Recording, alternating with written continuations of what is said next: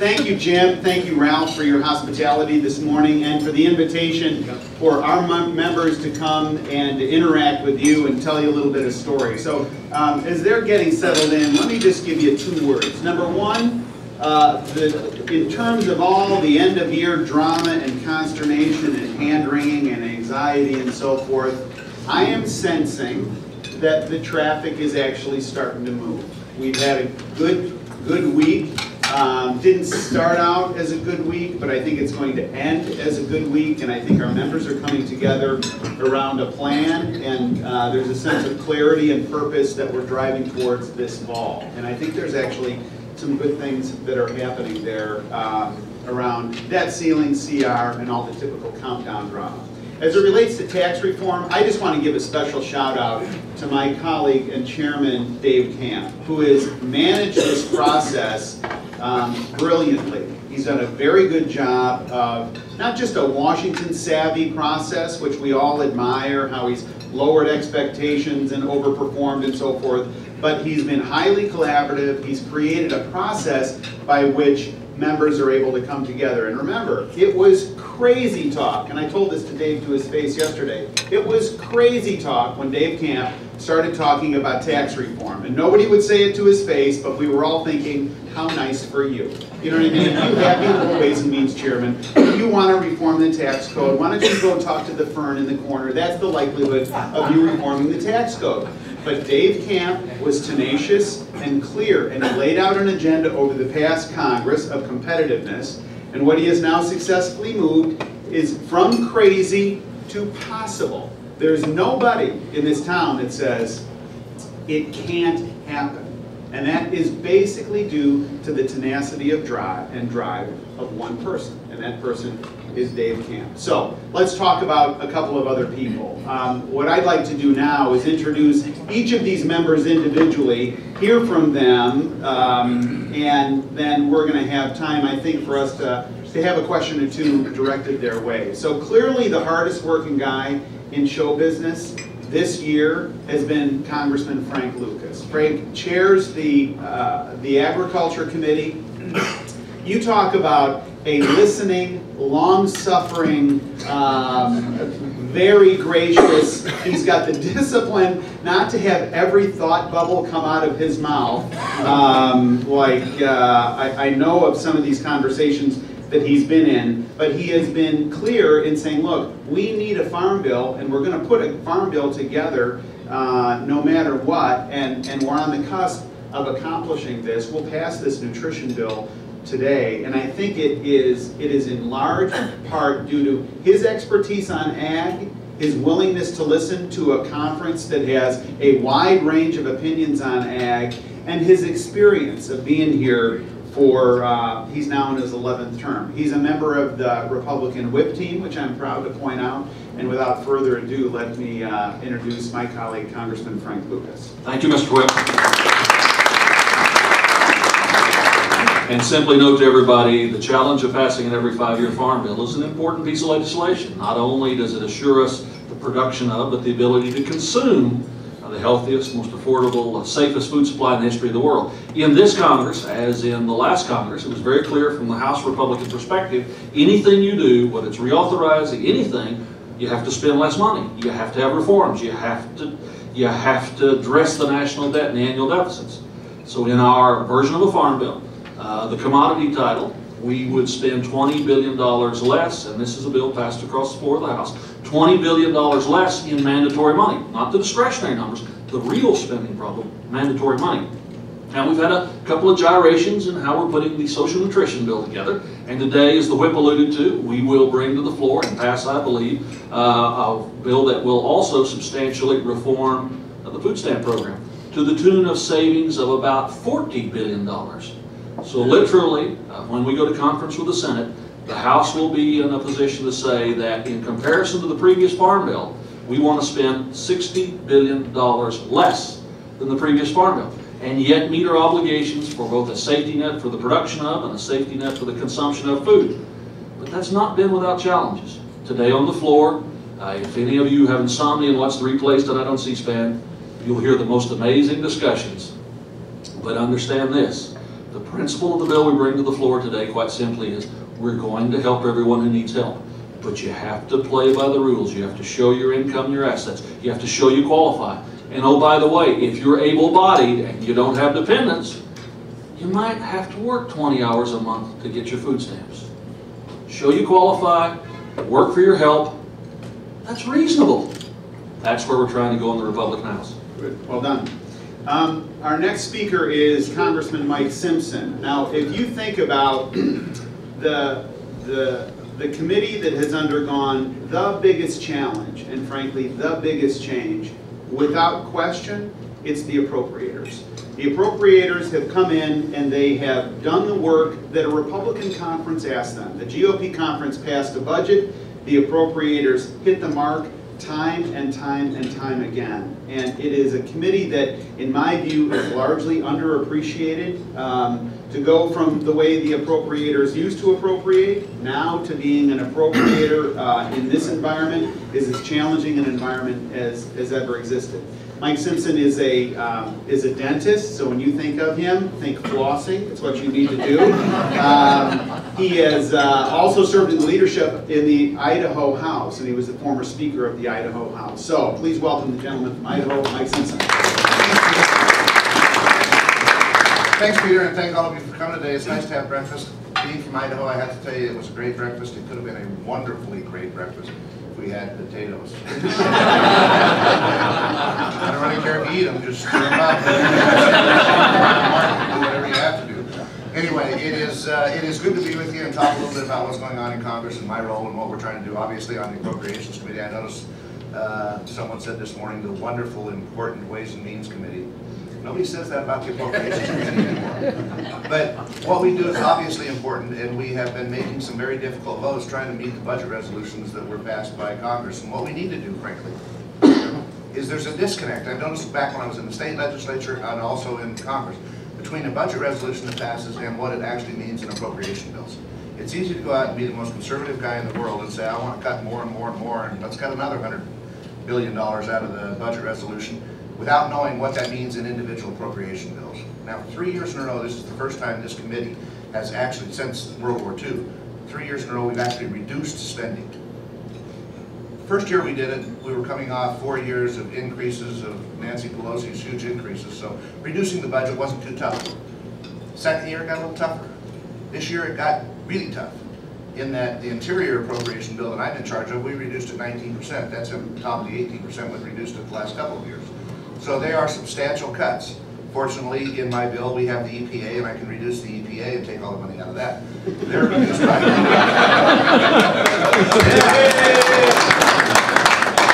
They were reduced by 35%, but this year we actually had to sit down. And this is the right question that we've been asking ourselves, is do we go through and just fund everything at a 19% reduction?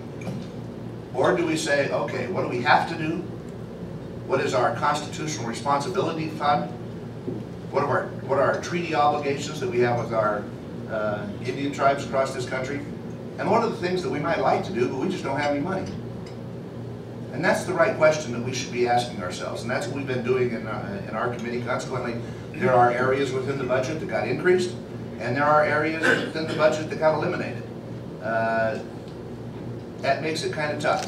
But finally, we're making a connection, the members are, between the impact of the budget resolution that they passed and what that means in actual appropriations that they're going to have to vote for when we get on the floor.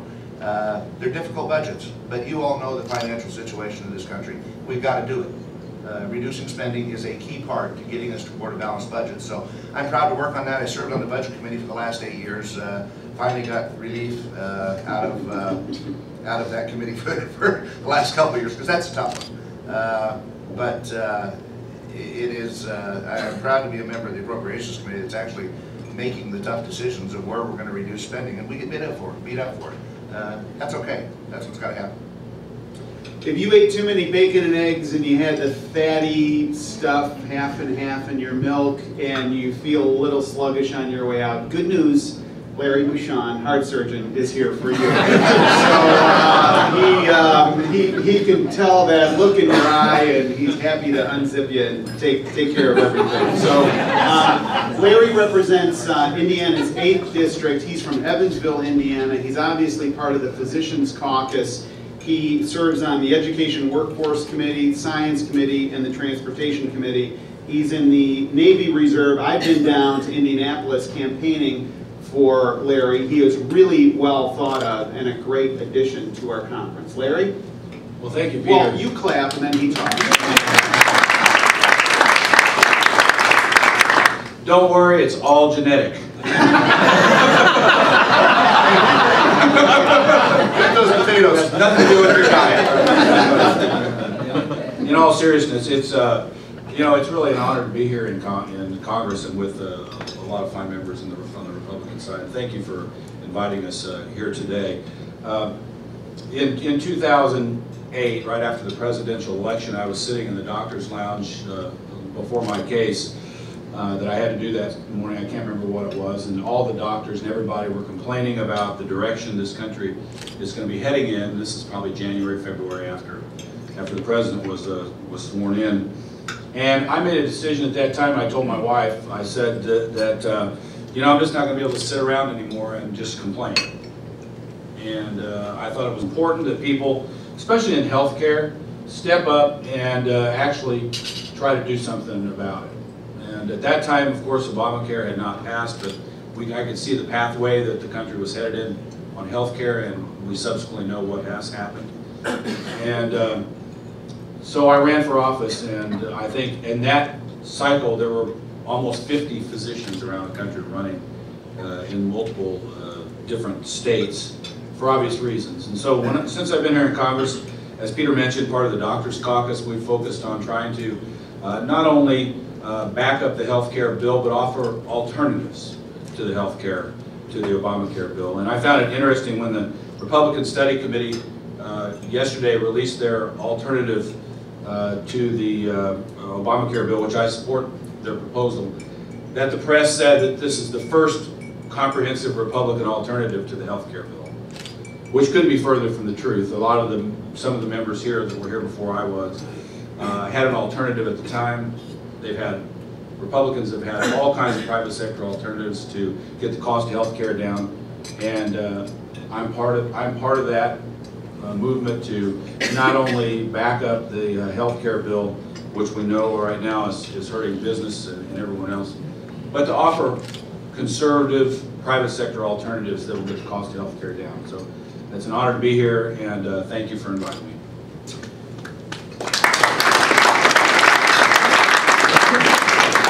So Larry, Rick, and Stephen have all come in the same time. They were all the class of 2010. So let me introduce Rick Crawford, who, if this gets unruly this morning, and when the videotape goes off and folks at home really don't know how wild and crazy the mornings of the Ripon Society become, and this becomes a rodeo, then Rick Crawford, former rodeo announcer, would be ready to handle you.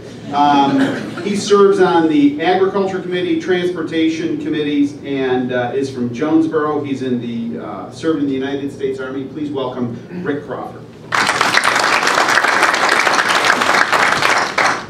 Well, I appreciate the opportunity to be here. It's a real honor, and I'm one of those guys who I think Larry described it. You just reach a point where you can't sit on the couch and yell at the TV anymore. At some point in time, it's put up or shut up. So I decided to put up, and we went out in a district that had never elected a Republican since the Civil War. And we had the odds stacked against us from the beginning, but the folks in our district and the state of Arkansas have really kind of made a seismic shift in what has historically been a very democratic state. And we didn't come to them with a Republican message. We came to them with an American message, a conservative message, a traditional message of family values, the things that we believe in as Republicans, but it's really all how you communicate that message. We didn't dismiss those core values of Republicans at all. In fact, what we did was embrace those and communicate those to our Democrat friends who are looking for a new home. And we feel like they found it. And we've seen a huge shift in Arkansas. And not only did we elect 3 Republicans in the House, we elected a Republican senator in 2010. And now, with one exception, our entire delegation is Republican. And not a prognosticator, but he's up for re-election in 2014. So it'll be interesting to see just how strong and how deep that commitment is in the state of Arkansas for change. But I think that it's truly been a sea change. And to be up here in this era of reform, which is really what we ran on, fundamental reform in how Washington does business. It's not easy. Somebody said the other day, I was in a meeting, and if we had a multi-party system, the Republicans would probably be 5 of those parties, because there are so many different lines. I'm stealing that. It's really good. You're going to hear that on Chicago radio. And that says a couple of things. One, it says something about the ability of people like Pete Roskam, who are able to herd cats, in a manner of speaking, and also the challenges that we face in trying to find consensus. The Republican Party is full of people with great ideas, individuals that have dynamic ideas about how we move the country forward, and that's why it's so difficult, I think, for people to come together around a central theme. And I think another way of looking at it is we all have the same strategy or the same strategic goal in mind, but we're looking at using different tactics. So what we have to do is find those tactical agreements, employ those, and deliver the strategy the American people want, and that is a new tone in Washington and a reform-minded conference that's leading the way to a better country. So it's a great time to be here. It's a challenging time to be here, and it's certainly an honor to be here at the Ripon Society. Thank you.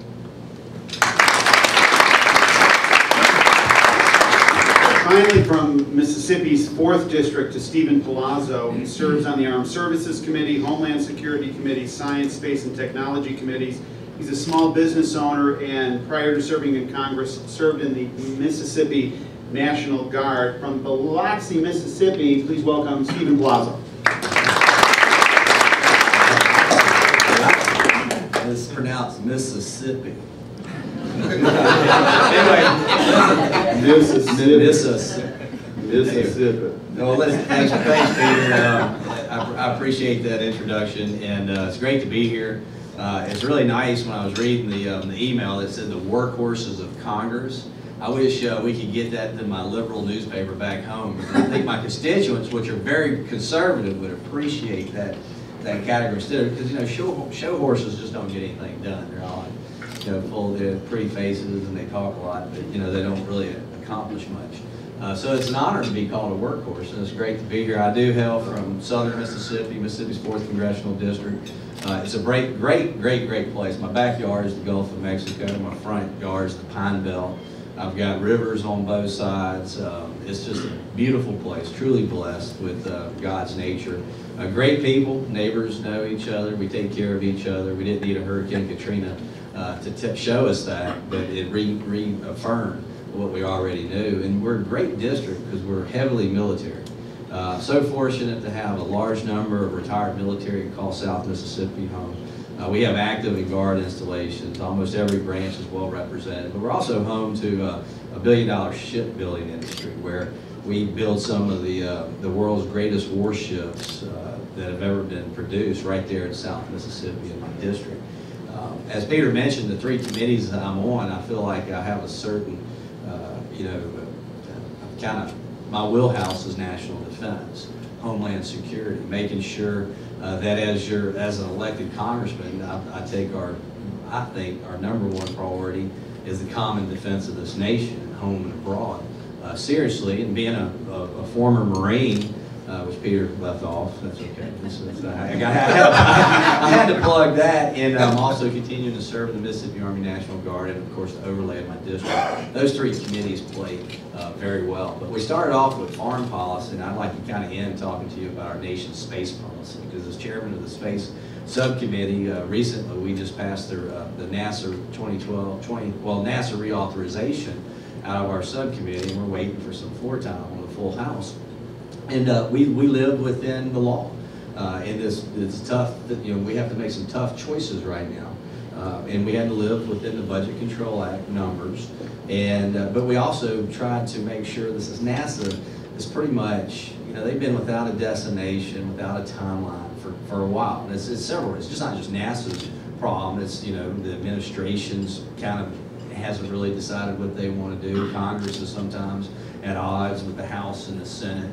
And then, of course, NASA sometimes, isn't prepared to move forward. So we focused on 4 key priorities. One, of course, is the Space Launch System, which is extremely important to get American astronauts on American rockets from American soil back into space. A lot of people don't know, we do not even have that capability to send an American on an American astronaut on an American rocket from American soil. Did y'all know that? I mean, we can't. We don't have that capability right now. But the Russians do. And we pay them $70 million a seat to send an American astronaut to the International Space Station. So we're focusing on SLS, we're focusing on the James Webb Telescope, we're focusing on the International Space Station. We're also focusing on commercial space, where we're looking at cargo and crew, because we recognize the fact that the private sector may just be able to do it a little more efficient and a little less expensive than NASA. And we can't, and with the reality of limited budgets and limited dollars, we would like that low Earth orbit to go more commercial and then let NASA focus on deep space exploration. Now, what does this have to do with national security? Well, from the military people in here, if you ever watched a war movie, and you see these people up on a hill with a machine gun aiming downhill, well, who do you think is in a better position? The people charging up the hill that are from the low ground, or the people from the high ground? Well, the reason I say that is when you have countries like China and Russia, our friends, aggressively dumping money into the space program, that should cause some concern. China's announced that they fully plan on going to the moon around 2020. And I don't think they're just going to go there and plant a flag and say, hey, done that, let's move on to something else. I think they're going to try to make some form of a permanent presence there. And so national security, there's no higher ground than space. And America needs to be in space. And if that's not enough of a reason, the NASA-derived technologies has helped everybody's quality of life in this room and all around America. Life-saving technologies in the emergency room as well as in the battlefield. So that's kind of, my wheelhouse, and I think if we need to protect America's legacy of space leadership, unlike Vladimir Putin, I disagree that our problems stem from our American exceptionalism. That's where we begin, and I don't want to see that washed away. And I tell you, if you think the Farm Bill is tough enough, wait until Chairman Lucas has to deal with crop insurance for solar flares, space dust, and meteorites. That's going to be quite interesting. So thank you all for having me. Good segue. I appreciate it. All right. So we're gonna hit the high beams here. We got 5 questions in a little bit less than 10 minutes. We can do this. It's the way I studied most of college, by the way. Okay, so Frank, can you give a sense for folks, because they're going to be reading all kinds of hyperbole, all kinds of drama about the nutrition piece today. Can you just walk them through and give them some top-line talking points on what is actually happening and not, separating out all the nonsense? The goal of the Farm Bill is not to take anything away from anyone who needs help. The goal of the Farm Bill nutrition title is to make sure that those resources go to people who truly need help. In one section, we do away with something called categorical eligibility. For almost 40 states, they use a loophole in the 1996 Welfare Reform Law to say that if you qualify for any other federal welfare benefit, TANF or anything else, you automatically get food stamps without applying. We undo that. We say you need to go in and show you qualify, your income, your assets. That's a $12 billion savings according to CBO. Another area, LIHEAP.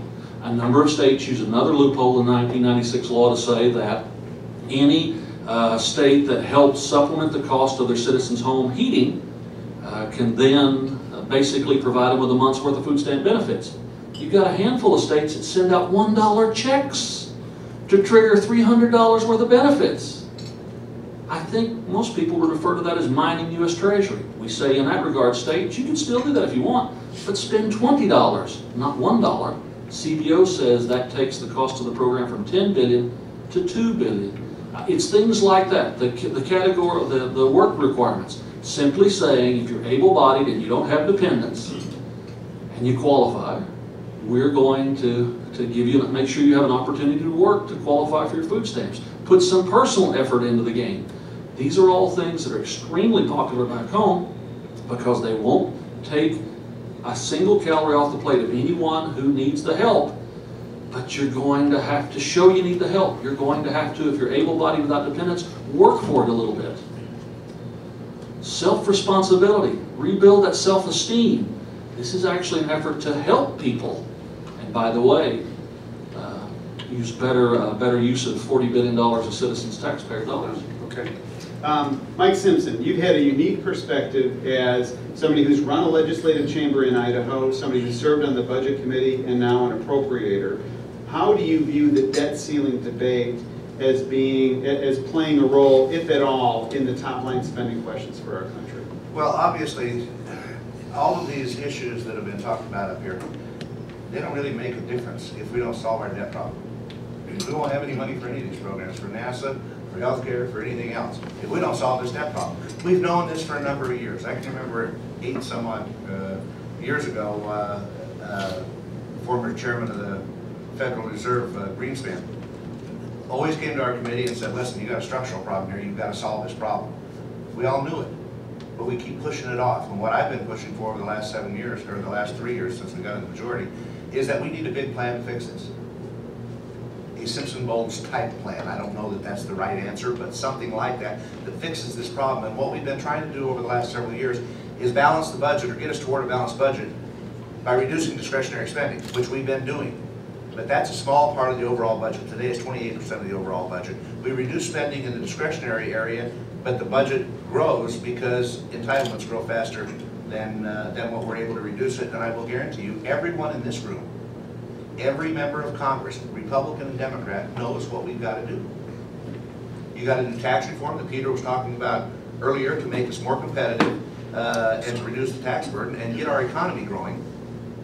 You've got to reform the entitlement programs, and yes, you have to keep control of discretionary spending. We've done that part of it. The other 2 parts are hard, very hard, and they're not going to be pretty votes.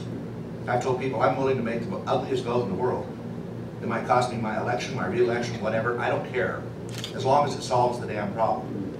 But we cannot continue to kick this financial crisis down the road 6 months to 6 months to 6 months, because it's bad for the economy, it's bad for the American people, and it's really bad for us. Okay, so, with that happy thought. Larry, I want you to think of yourself as physician, not member of Congress. Yep. So you're coming in, you and your colleagues are working up a case, and how does the Obamacare overlay now change that dynamic, if at all? Is it different for you as a physician and a highly skilled doc interacting in those environments with an Obamacare overlay, and if so, what's it like? Well, I think it is, because for me as a physician, I mean, what I care about is access to quality medical care for our citizens. And I think that the Obamacare approach is going to really not accomplish that goal.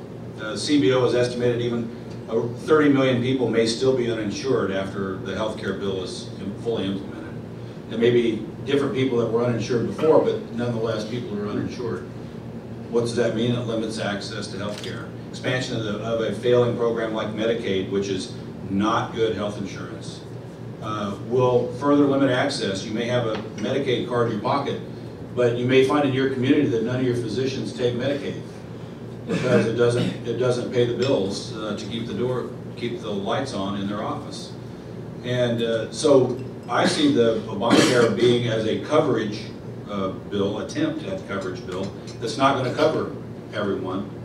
And it does nothing to control the cost. So as the cost continues to go up in healthcare, the access to healthcare for our citizens is going to continue to go down.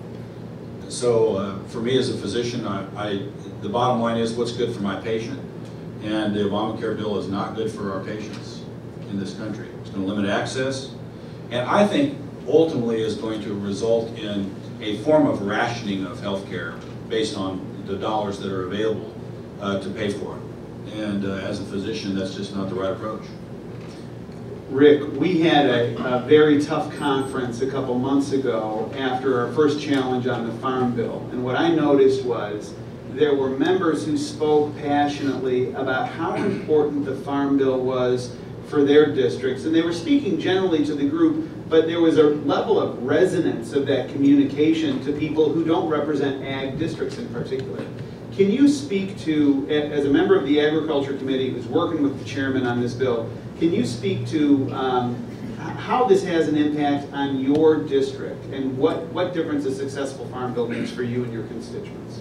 Well, in the state of Arkansas, we have about 250,000 direct jobs related to agriculture, number one. Number two, my district produces half of the U.S. rice crop in the United States. And a lot of people think, well, I didn't even know we grew rice in the United States. In fact, we do.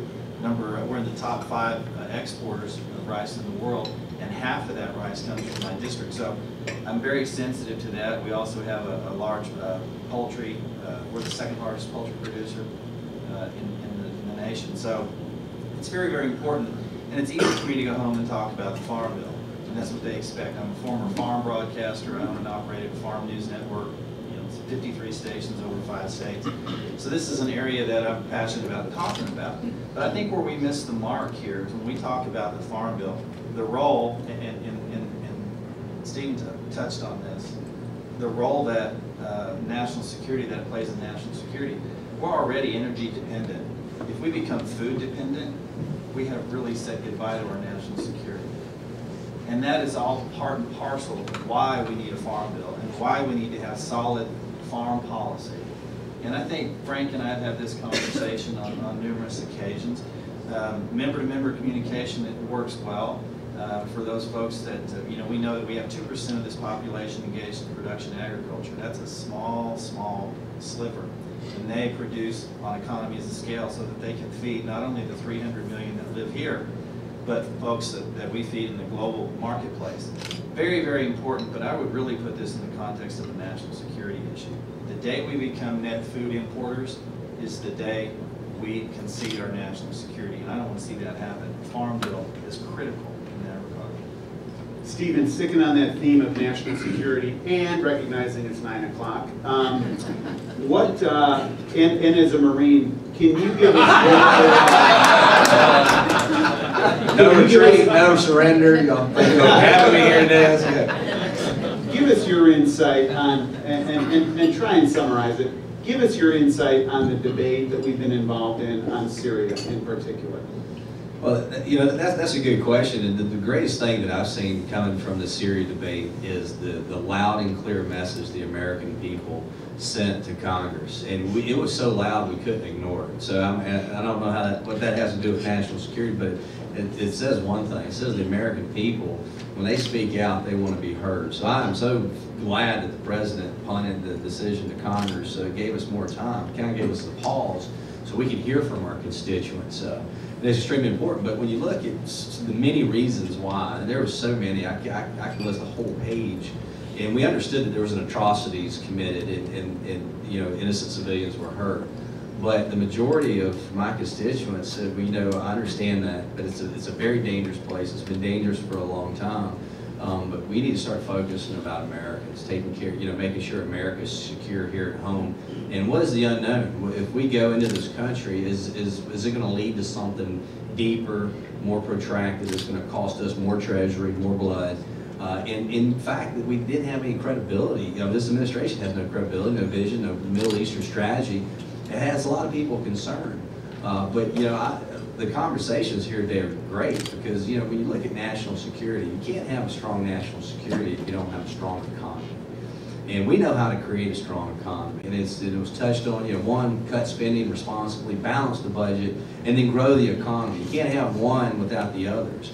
And growing the economy is tax reform. It's also removing those job-killing regulations that the EPA and OSHA and all these other alphabet agencies put on our private sector. And so, but you can't have a strong national security without a strong economy. You can't have a strong economy without a strong national security, and we do need roads and bridges as well. I'm just going to throw that out there for Chairman Schuster. I hope that answered your question, but I tell you, being in the Guard, just real quick, I was surprised that 100% of my friends came up to me. These are Iraq and Afghanistan war heroes to me. They said, this is not our fight. We need to stay out of it. So not only do we need to listen to the American people, sometimes we got to look at our troops. They're just not ready. They're not equipped. They have the spirit. They'll go wherever this country tells them to go, but sequestration is truly having an effect on our national security. So thank you all for having me. Thank you all. I'm prompting Jim Conzelman to approach, and I'm going to make just one observation. The Ripon Society this morning brought you 5 members of Congress, and they've described these people as workhorses. And I'm telling you, I work with them and I interact with them every day, and that is an accurate description. Look, there's not one pretty face up here. Thank you. So they have accomplished this not through good looks. They have accomplished this through just these guys are now figuring this out. It's like, but seriously, these are members that we need in this conference. These are members that we need taking on this responsibility because they are courageous. They're willing to work with other people. They have a set of principles that they're devoted to. They're willing to hear people out, and they're willing to drive towards solutions to save this country. And it is an honor for me to serve with them. With that, as we say, we yield back the balance of our time. Hey, thank you.